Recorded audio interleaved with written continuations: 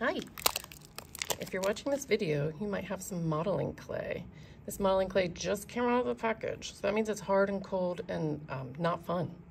I just split it in half, and you can even try to twist and split it in half more than that, because a small piece of modeling clay, when you squish it in your hand, will become a lot softer a lot sooner. We want to make it warm. Only when it is warm will it be soft and buttery, like other clay that you might have. Modeling clay is awesome because it never dries out. It stays in the position you want it to be. And you can kind of have the same piece forever and keep doing different things with it. So the main skill I want to build today is a pinch pot. To make a pinch pot, you first have to form a ball or a sphere. I roll my palms in a circle to get that ball or sphere. You can also use the table, and we want to make it as smooth as we can. Smoothing means rubbing or continuing to roll, and there we go. We can see some little dark parts on it, but that's okay. So a pinch pot, step 1, ball. Step 2, belly button. Use your thumb to push a belly button right in the center, looking down at it. And step 3, make some duck kind of hands and start to pinch and turn. Pinch and turn. That's why it's called a pinch pot. See how I'm turning and pinching. My thumbs are digging deeper. My fingers are feeling the thickness, and I'm trying to make it even all the way around. This is a very small one to make a very tiny fruit bowl. Fruits for the fruit bowl are made the same way. Always start with a sphere, circling. There's an orange. If I want to make it into a apple, I could just add a little stem.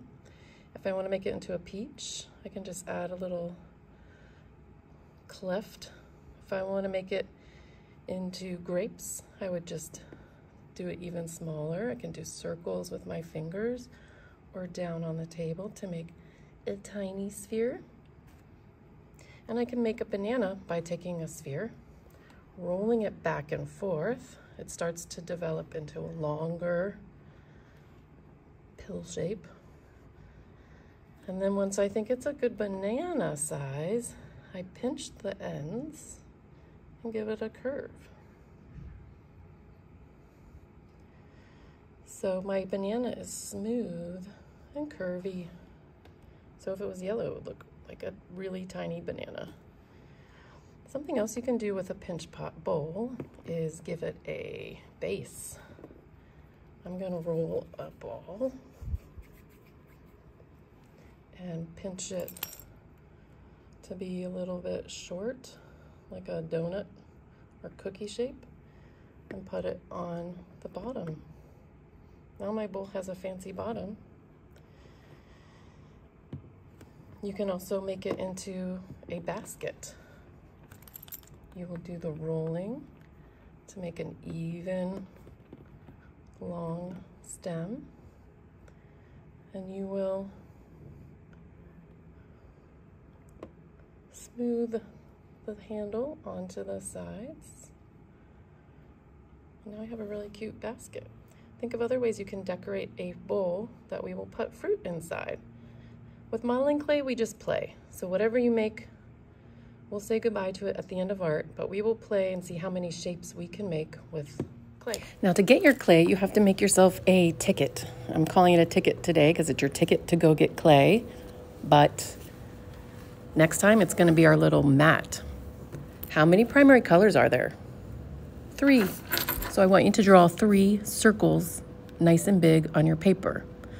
And then draw a line connecting your 3 circles in a triangle. And then draw a second line so that the space between each of those circles becomes like a tube.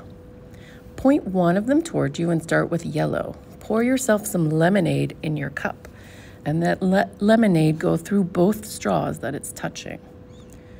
Next, pour yourself some red fruit punch into your cup and let the red fruit punch go partway down the straws in both directions. And last, turn your card and pour yourself some blue juice. It can be any blue flavor you want. Fill up your cup and let your blue gently wisp down the straw towards the other two colors. You'll start to see the middles where colors are mixing. I see orange, I see purple, and I see green. Make sure to put your name in the middle and your class code. And then you'll flip it over and design a picnic blanket. Your picnic blanket should blend colors just like a flannel shirt. So you're going to make stripes in one direction. You can use a ruler if you want. I like to let mine look like freehand. And then you're going to do stripes in the other direction. You can do thick or thin, but you have to do at least 2 colors.